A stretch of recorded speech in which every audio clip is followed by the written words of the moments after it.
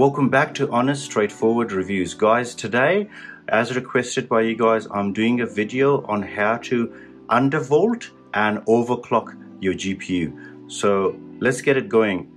First things first, I want you guys to check out is on the top right hand corner near the map, you'll see I'm getting 144 frames per second, which is really good. I've capped it at 144.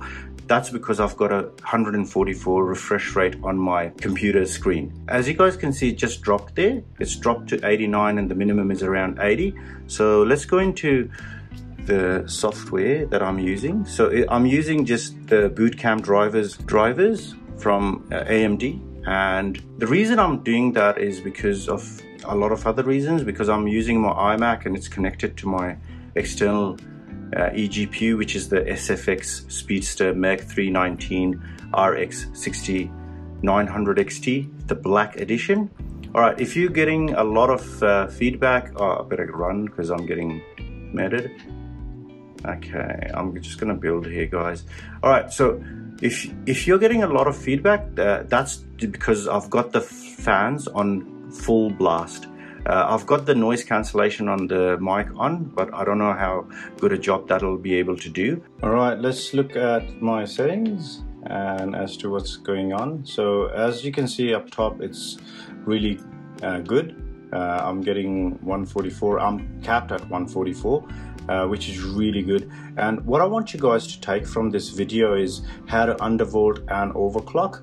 And right now I'm undervolted. Okay, so let's go into my settings and look at my GPU. So looking at my GPU, like the memory clock is right now really like it's just cruising. Okay, the voltage is not that high. Look at the temperatures, guys, 33 degrees. Okay, and the fan RPM, I've got a really aggressive fan curve, so that's why it's so high, but that's how I like it. I've got headphones on. You might get some noise in the background, but I've got headphones on and it cancels all the noise. I can't hear anything. Now let's go into tuning. So when you go into tuning, it'll ask you if you're okay to do that. So if you can do the presets or automatic, and I do the manuals. That's where you need to undervolt. First of all, you'll need to do the fan if you want. That's where I start always. So enable, you'll have this disabled, enable that, then disable 0 RPM. So 0 RPM is when like the card isn't really being used, it'll just turn off the fan. I don't want that. So when right now I'm connected to my iMac and this is through an eGPU. So like for me, like I'll only use the eGPU when I'm gaming. So I won't use it otherwise. So it's turned off completely. So anyways, so do that, disable this, enable that, and then fine tune it like this if you want an aggressive fan curve and really cool card. If you don't want the aggressive fan curve, you can leave it as normal. Just disable everything, enable 0, and just as is. Don't change any of this stuff around. Next thing, you want to do the power tuning. So enable that, max it out. Okay, you want that headroom to be able to play with your graphic card. Okay, next thing, Vram tuning. Okay, so this is for undervolting. Enable that, enable this advanced control and bring it to 2100. Some people like it at 2108. I like it at exactly 2100. Some people also do fast timing. I don't do fast timing, even though it's got plenty of power and it corrects the errors out. I don't like it. I need performance and stability. This is what I'm talking about up here. Okay, stable. Okay. Other thing, I just wanted to quickly apologize about having an off-screen camera recording this. One, it helps to get the maximum frame rate. Second, I absolutely had a horrible time with Windows, trying to record it through Windows. It's just such a pain. Sometimes the audio would cut out and sometimes the video would cut out. So I just gave up on that. All right, this is where the undervolting happens. All right, so enable that, enable advanced controls. I want you to leave this at 500 and leave this as 25, and I could do about 1080. All right, so undervolted by about 1080.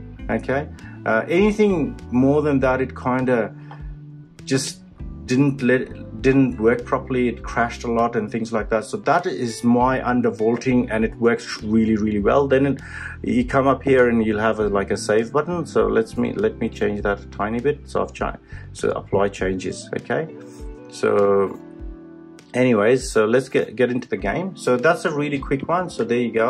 All right, now it might crash because let's do overclocking. Okay, so you can do the overclocking. So I'm gonna not play with this fan curve. Okay, power consumption is the same. Okay, so these two you don't change. What you do is memory tuning, you max that out. Okay, don't undervolt it. Now this is such a beast of a card, the SFX MERC319 Black 6900 XT. I have gone to maximum. I've overclocked it to the maximum in a PC. Okay, however in an eGPU I do this. Okay, and it's still very stable. And what I like to do, the minimum is 300 minus whatever that is, so that'll be that. Okay, 2550. all right, so that's it. That's overclocking. Okay, that's now overclocked, and it'll consume the most power.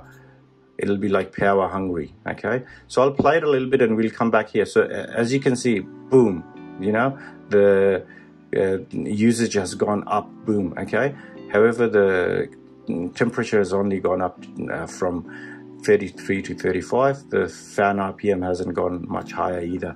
Let's play some and see how that goes. So that's basically it about. So as you can see, it's a lot smoother with being completely overclocked, because when I'm running around, it normally just makes the card go a little bit crazy and it drops a lot of frames. So what I want you guys to pay attention to is this part here. Okay, so the minimum, see how it's stuck at 144, 138, so it doesn't really drop when I'm gaming. Like when I'm going around, look, I'm outside, it should drop to, like, before it was dropping like well below 130, now it drops to 130 and that's it, you know what I mean? So like really big maps, you know, it's really stable when you overclock it completely. It can be overclocked and pushed more in a PC. All right guys, that's it from me. Okay, let me know in the comments below what you guys think about the overclocking, underclocking, if you guys want to see more videos about it in depth and in a PC as well. But that's the gist of it. You guys requested it and I wanted to do a really quick one into it. Other than that guys, please do subscribe if you like this channel, and if you want it to survive, please do like what I'm doing here. Okay, so it'll help spread the word. Liking spreads the word. You can also share it around, please. And this is all free, it doesn't cost you anything. Subscription doesn't cost you anything. You can also follow me on Twitter, Instagram and TikTok, which doesn't cost you anything. And if you really want to help out, you can follow me on Patreon, which will help me massively. All right guys, that's it. Thank you for staying to the end of the video. I really hope this video would help you out.